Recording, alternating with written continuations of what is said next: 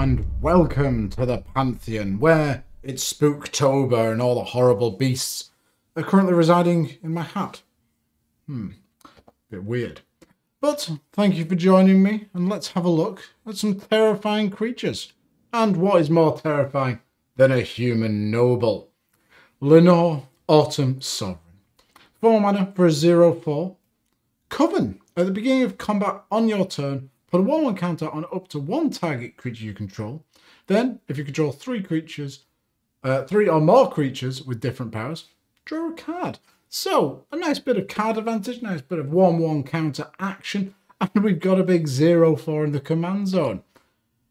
Not that big of a threat, let's be honest, but you can generate a nice bit of advantage, which I really quite like. And the artwork on this card is superb. Everyone loves a nice bit of artwork, don't they? So, without further ado, why don't you subscribe to my channel before we go any further? Going to do one of these videos for every single legendary creature ever printed, and this is just one stop on that merry-go-round. So, come and join me for all of them, or get off, go on a different ride.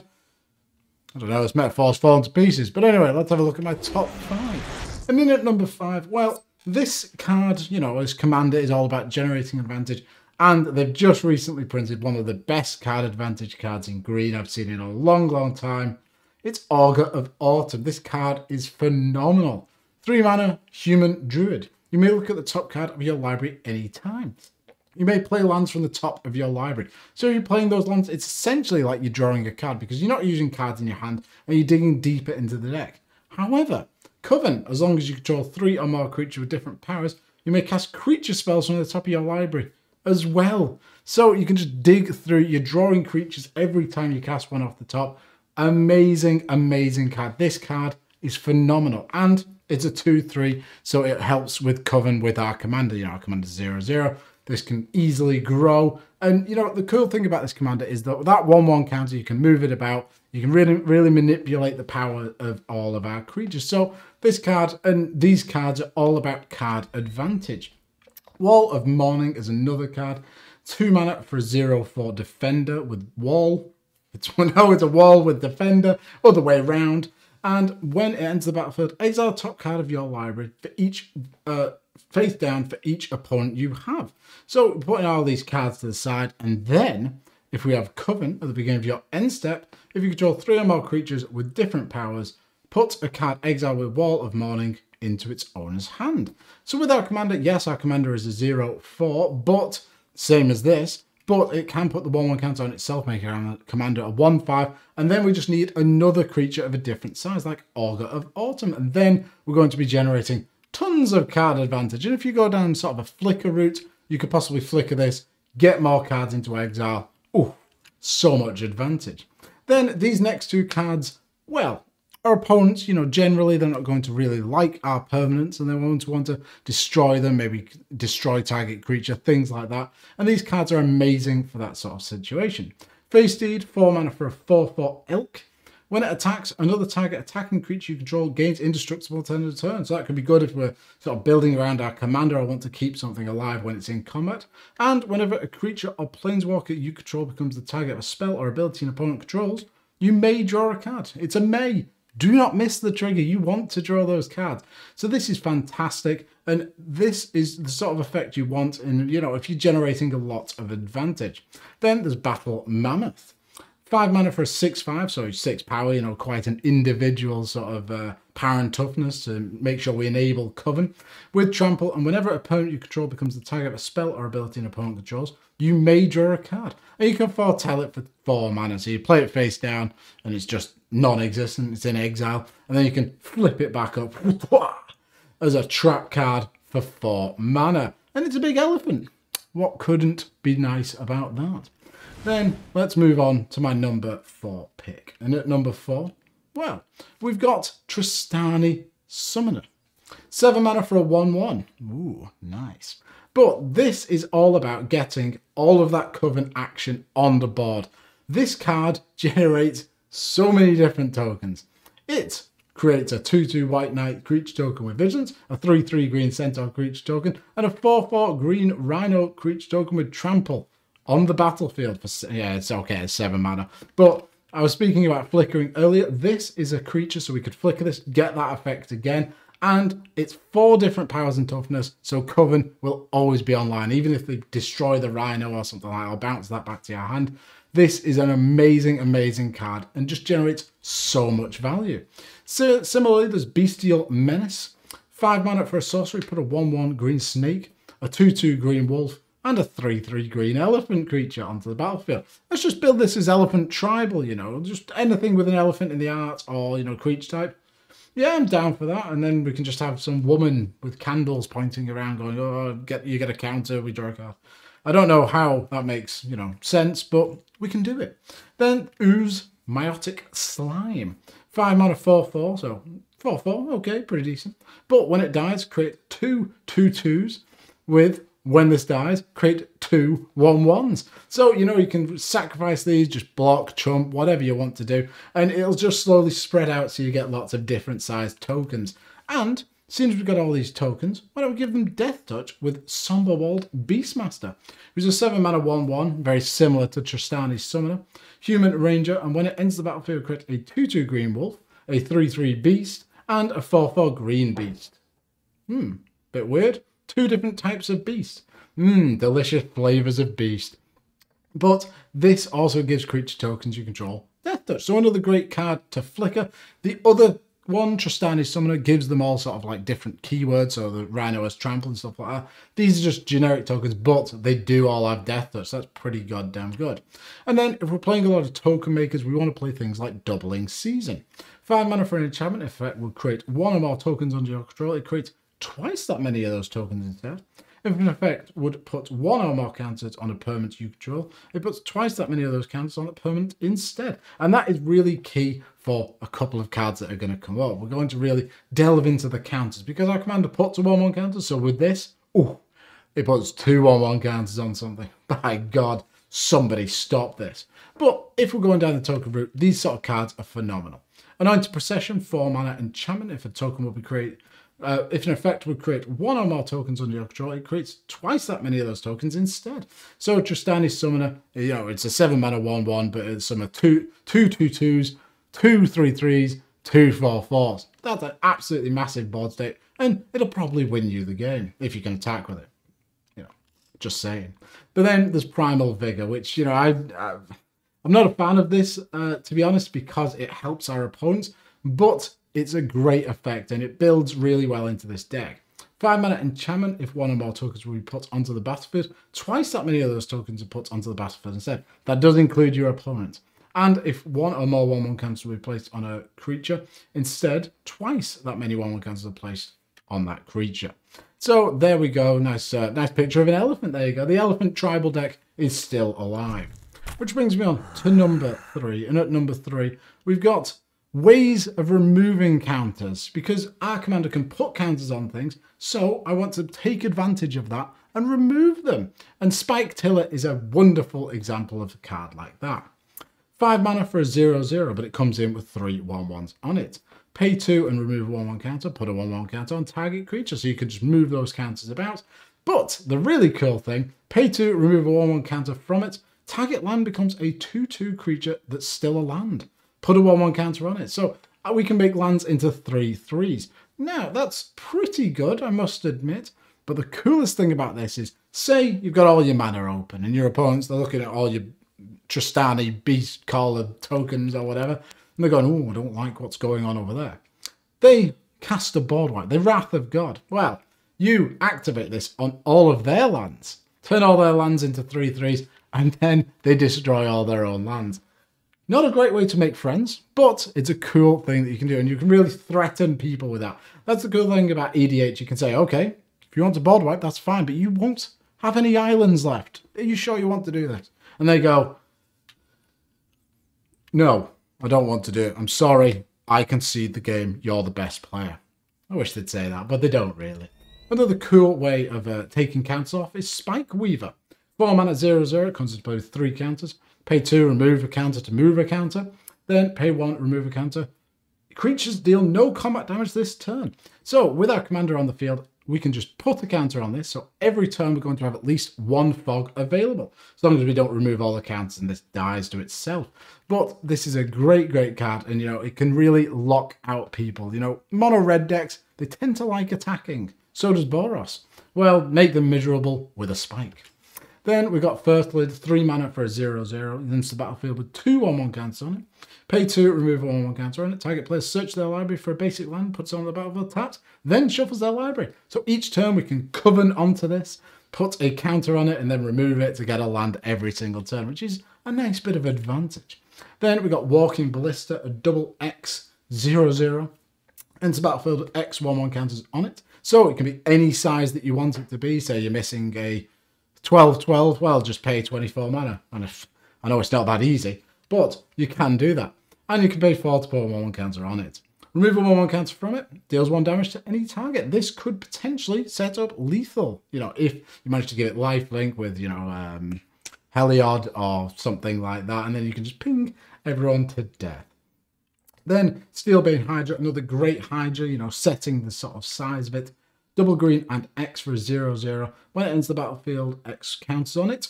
Pay 3, remove a 1/1 counter, destroy target artifact or enchantment. Really, really nice. Just being able to control the board.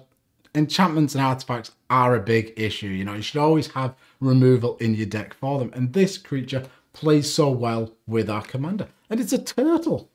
It's a turtle. Not quite an elephant, but it's a turtle. Then we've got Catty Bree of Mithril Hall. 2 mana for a 2/2 with first strike and reach. Pretty good, to be fair. And when it attacks, put a 1/1 counter for each equipment attached to it. So I don't think that is really going to be that useful, unless you want to go down the Voltron direction with this deck. You know, a 4 mana 0/4 classic Voltron material. And you could pay 1 to remove all 1/1 counters for Catty Bree. It deals X damage to target attacking or blocking creature an opponent controls, where X is the number of counters removed this way. So that could potentially sort of play around with your opponent's combat step, you know. It's not that great, but you could do it. Then we got Realm Seekers. 6 mana 0/0 Elf Scout. Enters the battlefield with X 1/1 counters on it, where X is the total number of cards in all players' hands. So it's generally going to be pretty massive. There's 4 players. If they all have 4 cards, well, it's a 16/16. Pretty good. Then you can pay 3 and remove a counter from it. Search your library for a land card, reveal it, put it into your hand, and then shuffle your library. That's any land. So if you own a Gaia's Cradle, you can get a Gaia's Cradle out with this or something similar. You just get whatever you want. Basic Forest. That's my personal preference. Which brings me on to number 2. And at number 2, we've got Primeval Protector. And all of these cards are about reducing the cost and getting interesting power and toughness onto the field. So this is an avatar that costs 1 less to cast for each creature your opponents control. Now, as I just said, you know, our opponents tend to play the game of Magic against us, sadly. And they're going to have a number of different creatures on the field. So this could potentially be 1 green for a 10/10. And when it enters the battlefield, put a 1/1 counter on each other creature you control. So playing into that 1/1 counter sort of synergy style of deck, this card, it's going to enable Coven. And it just works brilliantly in the deck. Then there's Ancient Stone Idol, 10 mana 12/12 with Flash. That was me flashing my kilt. This spell costs 1 less to cast for each attacking creature. So, you know, if our opponents are getting a bit jiggy with it, you can flash this in for like 2-3 mana, and then you've got a 12/12, which will definitely enable Coven. And it's got Trample, and when it dies, create a 6/12 colorless construct as for creature token with Trample. So, I don't know why it's a 6/12. That seems odd to me. Why not? Why not a 6/6? Because then it's like half the power. It's like crumbling down or something. I don't quite understand why it's still got a big booty. But this card, it's sticky. You can always have sort of a creature on the field, and it's massive. Then there's Impervious Great Worm, 10 mana for a 16/16. Woo! That's what I'm talking about with Convoke. So our creatures can help cast this spell. Each creature you tap while casting a spell costs 1 generic or a mana of that creature's colour. And it's got Indestructible, so it's, again, a nice sticky creature that'll just stay around. And Convoke is wonderful. It gets around Summoning Sickness as well, so as soon as a creature comes in, you can Convoke it, even if it doesn't have haste. Then, very similarly, we've got Autochthon?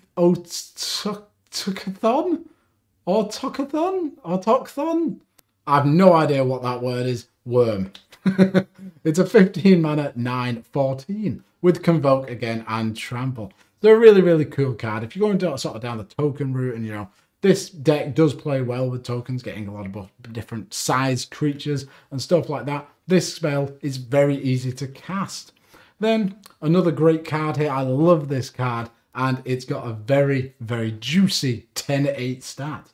It is a 5 mana Growth Farmer, All Devouring. So,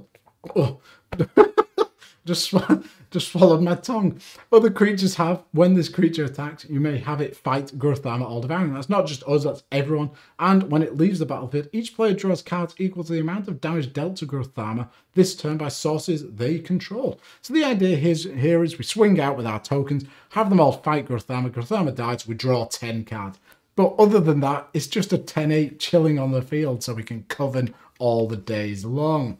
Then, garbage card, but it's a 9/8 for 4 mana. Eater of Days, it's flying and trample. And when it comes into play, you skip your next 2 turns. I never wanted to take my turns anyway. But if you're playing sort of like a Hate Bears style of deck, there are a couple of things that stop enter the battlefield effects from happening. So you could potentially play this, and then you just have a big 9/8 trampling flyer. I actually played this in a what was that set? There was the one with 1,600 cards in it. Mystery Booster. I actually played this in Mystery Booster, cast it on turn 4. My opponent took their extra turn, took the next extra turn, took the next extra turn, and passed it to me, and I just killed them with a 9/8 flyer. It felt incredible. They didn't remove it, so potentially, although, you know, you've got 3 opponents to deal with in Commander, but this card could just get there. Then Dust Elemental, 4 mana for a 6/6. Cool stat line. It's got Flash, Flying, and Fear. Flying and Fear. I'm scared of flying myself. I don't like airplanes.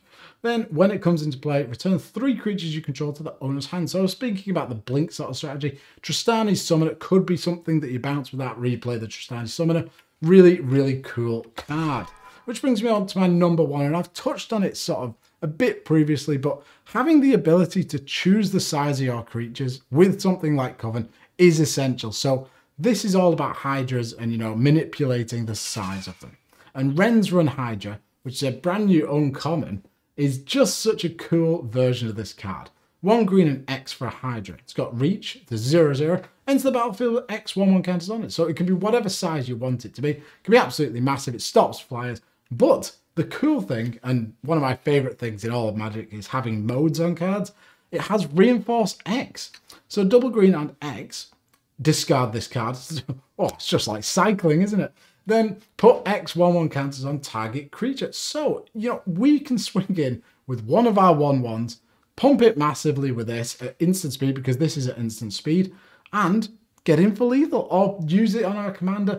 This card is just so flexible. I love it. It's exactly what I love to see out of a commander.